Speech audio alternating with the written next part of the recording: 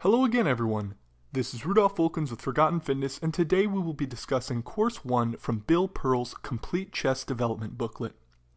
This comes from an entire series of books written and published by Bill Pearl and his coach, Leo Stern, in 1963. They contained a series of different workout and specialization programs designed to take even the most novice lifter and turn them into a seasoned veteran of the iron. In this routine, Bill Pearl lists a series of beginner exercises to help the new lifter develop a big and powerful chest. For those who want to purchase this booklet for themselves, please check the link in the description. And if you have any questions, comments, or concerns about this particular routine, feel free to leave them in the comment section below. And with all that out of the way, I hope you all enjoyed this video. For those of you curious, this program can be found on page 16 of Complete Chest Development. As previously alluded to, Course 1 is specifically designed for the novice lifter.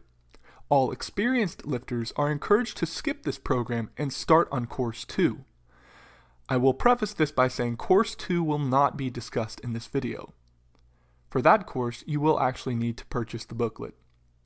Exceptional chest development does not only enhance one's physique, but also increases health and vitality. Large and impressive pectorals are the key to having an elite upper body in the sport of bodybuilding. This was not only true for the silver era of bodybuilding, but the golden era and beyond. A broad rib cage helps correct posture and keeps the organs of the chest and stomach in proper place. The author, Bill Pearl, openly admits that he was not blessed with these elite chest genetics. As such, he has put many hundreds of hours into filling out his upper body. In this way, I believe this makes him even more qualified to discuss this topic.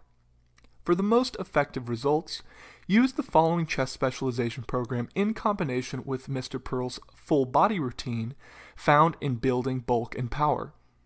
I may or may not discuss this in a future video.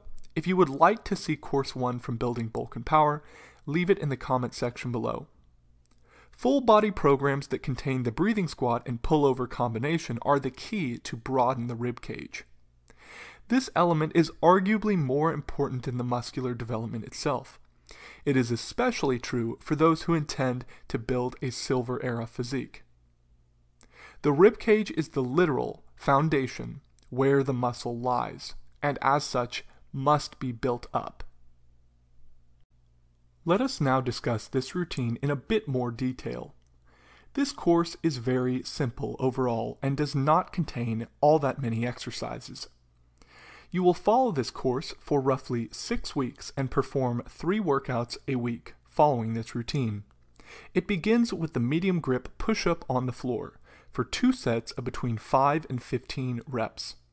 Then you will perform bent arm laterals for 2 sets of between 8 and 10 reps. The third exercise is straight arm dumbbell pullover for 2 sets of between 8 and 10 reps. And to finish this off, you will do medium grip barbell bench press for 2 sets of between 8 and 15 reps. Now I will demonstrate the exercises for you. Now the first exercise is the body weight medium grip push-up on the floor. You will begin this exercise by placing your hands on the ground roughly 24 inches apart. Your feet will be placed on the ground behind you, and you will be raised up on your toes. Your back into your legs should be completely straight. Your body should not be rounded in any way. While you keep your body rigid, you will lower yourself to the down position. Bill Pearl mentions earlier in this booklet it is vital to make sure you are going through the entire range of motion. So I am actually touching my chest to the ground, pausing ever so briefly, and then pressing back up very slowly. You will inhale as you lower yourself and exhale while returning to the starting position. Now we are on to one of my personal favorites, the bent arm lateral. We would know this now as the chest fly or the pec fly. You will begin this exercise by lying on a flat bench with a dumbbell in each hand, raised above your chest.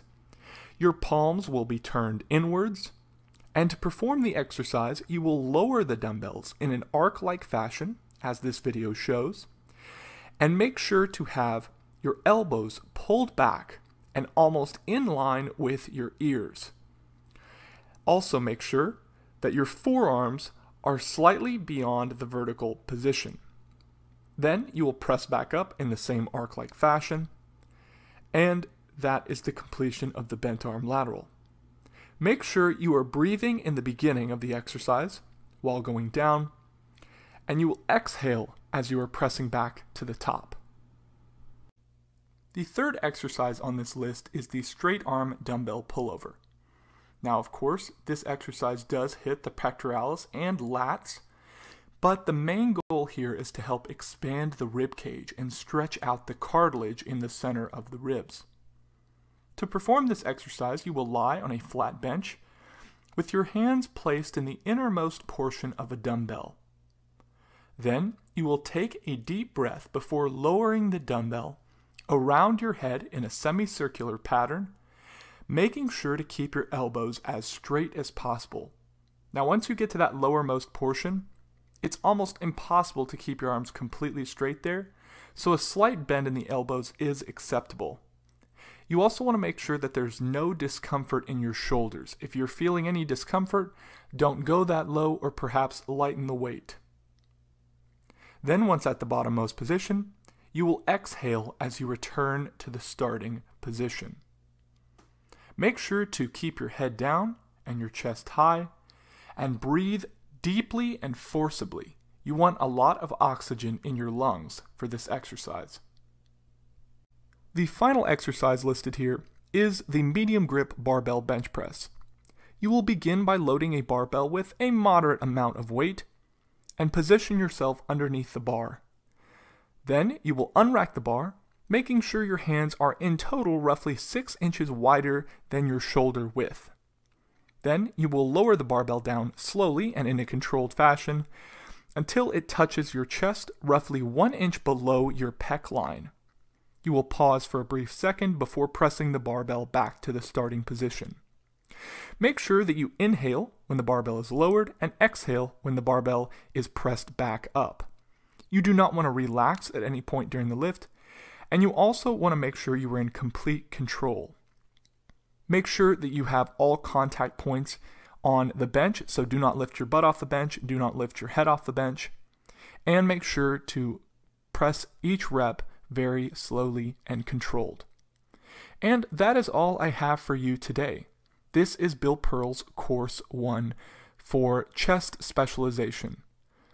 If you have any questions, comments, or concerns about any of these exercises or the program itself, or if you have any recommendations about any future video ideas, especially if you want to see anything from Bill Pearl, because he is my absolute favorite, please do leave them in the comment section below.